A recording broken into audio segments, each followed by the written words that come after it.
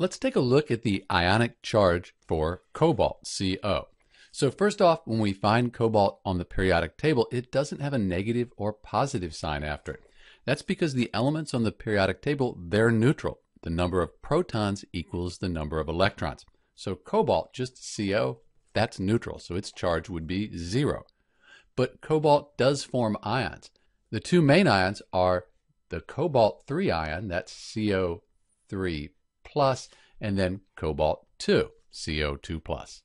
For the cobalt-3 ion, we've lost 3 electrons. So electrons are negative. If you lose 3 negative charges, you get a 3+. The cobalt-2, that lost 2 electrons, so we have a 2+ ionic charge. You might ask, where did these electrons go? Well, if we had cobalt here that lost 2 electrons, something like chlorine, it'll gain an electron. It'll become chlorine 1-, the chloride ion. So 2+, we need 2 of these chloride ions, balance the charge out. So cobalt chloride is what we would end up with when this cobalt lost 2 electrons to chlorine.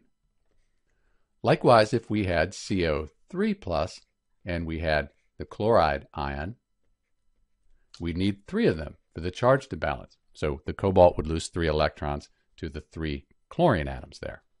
So the electrons are lost in bonding normally when cobalt forms ions. Note that we could lose more than 3, it's just that these are the more common ions that form when cobalt loses electrons to form ions. Note also that ionic charge is different than oxidation number. There's a lot of overlap, but they are different things. This is Dr. V with the ionic charge for cobalt. Thanks for watching.